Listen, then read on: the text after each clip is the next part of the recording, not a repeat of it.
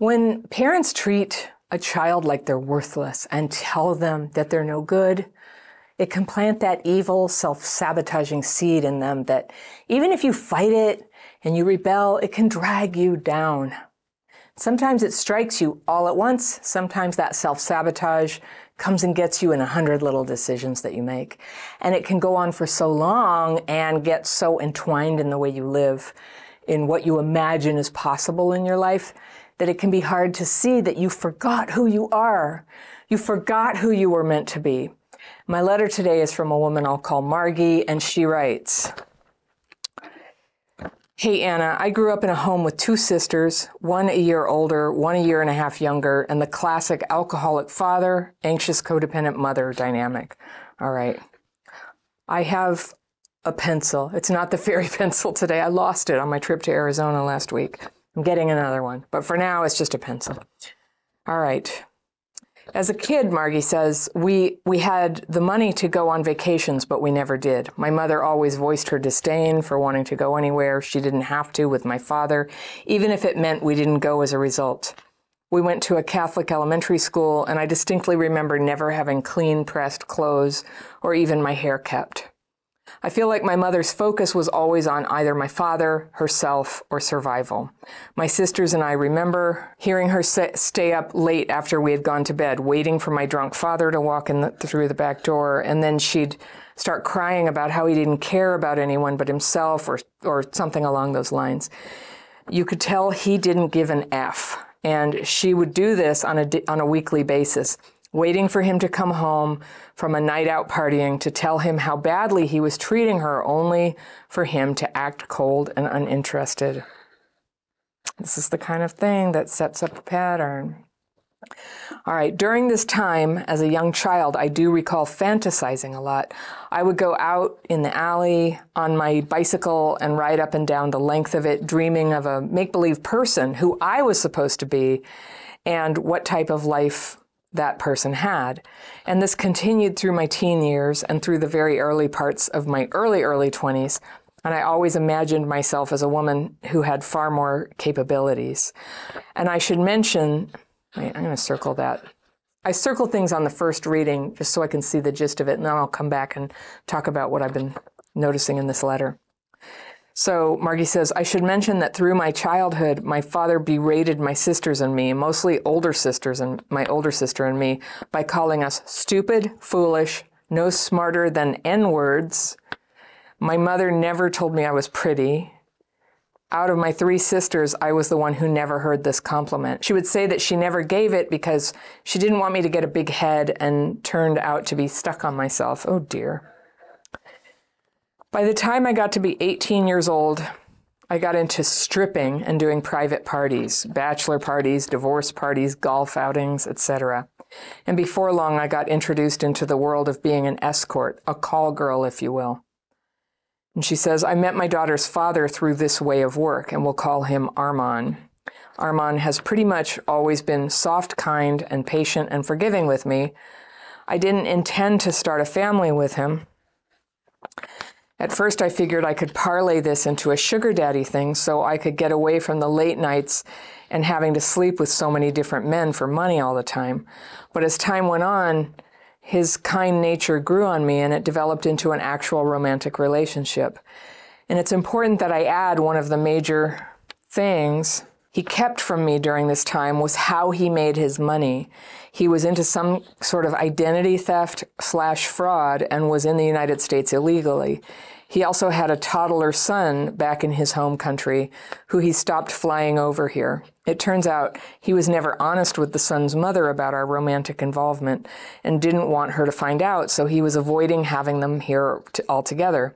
I never expressed my disdain or discomfort for any of this. Instead, I just told myself to pull back emotionally, and I even started to work as a call girl during that time again to get back at him, even though he was never made aware and I was the only one being hurt in the situation.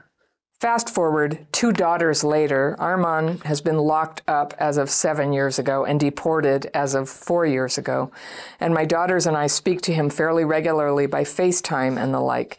He sends no financial support. He's not even working and hasn't been since he touched back down in his home country 3 years ago. I've told him I will wait for him to return because I feel I owe it to my kids. I also feel like no one will ever love me the way he did. He stood by me through serious ailments. I have ulcerative colitis and lost all my hair once. I've been hospitalized many times, and he knows about my past but still accepts me as lovable and beautiful. I know I'm selling myself short here, and I want to not do that anymore. More than anything, I want true love with someone who I'm not trying to manipulate in the beginning. I want the vulnerable. I feel like I never was with that. I was never vulnerable with Arman. I fear because I'm 37 years old, 2 kids with my history, it's such a faint possibility. I desperately want companionship and ultimately marriage. I know this is getting long, but something very important to add. I have a sugar daddy now. I've had this one who I'll call Mark, and since 7 years ago when my kid's father first got arrested and incarcerated. I only work part-time as a retail associate, and I've never made much money outside of using sex in exchange for it. I feel like without Mark providing me a monthly allowance or income, I would never be able to survive on my own. I enjoy working part-time as it allows so much time for my kids and me together. Plus, I get overwhelmed so easily, and I feel a full-time schedule would do just that. I was recently incorrectly diagnosed with ADHD, I believe, she says. I would love your insight to this matter, Anna. I've found myself in limerence with a crush on a guy at work, and it's making me miserable. I want the real deal. I don't want to go on living like this. I know I should have much more. I just need the steps to get there. Please, I'm ready to do the work. And she says, thank you, sincerely, Margie. Oh, gosh. All right. I think I can help. There was a lot to circle here, and Margie, I'm so sorry about the way that you were raised. I can just see it. You know, when you were describing your parents, I read your letter first, one time through, and when I read it again, preparing to record this response to your letter, I was just like, oh my gosh, look at that. What your parents said to you, like, not just that you weren't pretty, and I know that that's an important validation we get, but also that thing about your mom hanging out every week, sort of going into some, I don't know, borderline reaction or something where she wanted to wait for your drunk dad, or she just couldn't put it down. Like, that's what he did. He would go out and drink and come home drunk, and she would wait for him to get into the big fight with him about it. And that was her emotional outlet. And it's so sad. And I'm really glad, like, you're not in that kind of a situation right now. That's something, right? But also this thing that they said to you where your dad said you were stupid, foolish, and no smarter than N-words. Unbelievable. I can't help but feel it, Margie, that somehow that got inside, and a little bit you're thinking that too about yourself. And that's why you think you can't have like an ordinary life. I was a single mom for 9 years with 2 kids. And so I'll just be a role model for you. You can put your life back together. And I totally get it that with your past, it's a thing and not everybody can accept it. But that doesn't mean that this guy who's in another country not sending money, that's not the best you can do. You didn't mean to start a family. It turned into an actual romantic relationship. You didn't know what he did. And that's kind of what a person with complex PTSD, that's what we do. We stay fuzzy because instinctively we kind of know, like, if I know that, I can't really stay in good conscience. Like, that's not good. And of course that affects your daughters. I'm just here, I'm not here to scold you about it, but I'm just here to validate, like, it's not good that they are so separated from their dad. It's not good that what's going on in your life, in your energy, in your self-concept is this belief that you have to have sex for money in order to survive. I don't believe that's true. And I know it's hard, like, especially if that's what you used to do. Now, there's this whole culture out there. I've heard it all my life, really, because where I live in Northern California, everybody tries to be so cool about everything, but they call it sex work. And they go, oh, it's like empowered, it's a choice, and it's not. There's almost always sexual abuse. There's almost always a history of abuse. And when there's prostitution or pornography, I'm going to come out and say it. It's harmful to all parties, and it wouldn't exist unless people had been abused and damaged by sexual abuse. And there it is. It does terrible damage to people who consume it. And when I was dating, I could tell a man who had been using a lot of porn. And I knew people who visited prostitutes as well. And their whole energy was so messed up until they really healed from what happened. You know, once it's done harm to your life, I don't think there's a 50-50 solution. Like, there needs to be like a massive change where it is renounced, that it's renounced, and you do the work to recover the sovereignty of your own being and your self-sufficiency, that you do not need a sugar daddy. And I know that throughout history, you know, lots of people have had to do this. Lots of people have had to do it to get through rough times. But what you're doing right now is you're doing it in all times. And so you are 37. This is a beautiful age to give yourself the time to go into personal development time, right? And especially for your daughters. This is not something you want to pass on to them. It would do them so much good to witness what a woman looks like when she's getting free, when she's getting up on her feet, when she's learning how to earn her paycheck, even if it means you guys are all living in a one-bedroom apartment.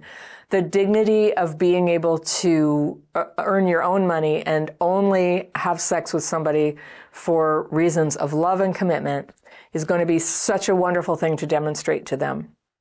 And it can transform to this situation faster than you think.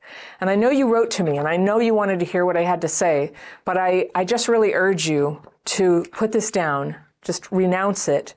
And you have the part-time sales job, and I know that you need that time with your daughter, but you need development. Like, retail sales is a notoriously difficult way to make money. I've been talking about money a lot. For people who were traumatized and want to change their life, like getting stuck in a minimum wage job, it's a very difficult road. There's dignity in it, but for progress in your life, and especially for raising children, it's time for you to get your education. And I really, I don't even know, I think you're in the United States. In the United States, in your state, there are programs that help single moms to make these changes, that provide some support. I know it's never enough. I know it's really difficult. I know it takes a lot of energy, but you can begin to, pave your path to start walking out of this trap that you're in, of being stuck, unable to get your own money, and to be free of men who exploit you. All right. So you said, I don't want to keep living like this. I know I should have much more, and you should. You deserve so much more. You deserve to breathe free air, to have that freedom, and to feel wonderful about yourself, for your accomplishments, for your intellect, for your grit and your courage, for being able to change your life as you have. It's not your fault that you were abused when you were a kid. It's not your fault how it affected you and how that sort of took place. But now you're the only person who can start to walk yourself out of it. I'm going to encourage you to get involved in a 12-step program. And one program where there are women who have been involved in sex work is Sex and Love Addicts Anonymous. And there are women's meetings where you can have friendship and fellowship with women who get it, who are supportive and accepting of you, and you can begin to work a free program. I'm really a fan of free things. It needs to be free, right? So free help to begin to start changing your life and to identify and change the self-defeating behaviors. Because it's not just that top level of what's going on, of how you get your money. There's stuff underneath that about how you feel about yourself, things that need to be rooted out. And the 12-step programs are very powerful for that. If you take them seriously, you go to a meeting. Don't ever use meetings for dating. That's called like pooping in the, what is it? I don't know. It's a metaphor for don't mess it up. Don't mess up this sacred space where you're doing your healing, and you need to trust people and be safe. And the other thing that you can do for free is my daily practice. And these are the techniques that I had so much self-hatred and difficulty and feeling like I can't do it, I can't change. And the daily practice, just day by day, has helped me just take a little layer off, take a little layer off, take a little layer off, and start to become my full and real and empowered self. That is a free course. It's down below in the description section under every video I make. Now, for people watching this, if you have a self-defeating behavior that you feel like you need to get to, I have a worksheet for you. You can download it for free. You can click on that right here, and I will see you very soon.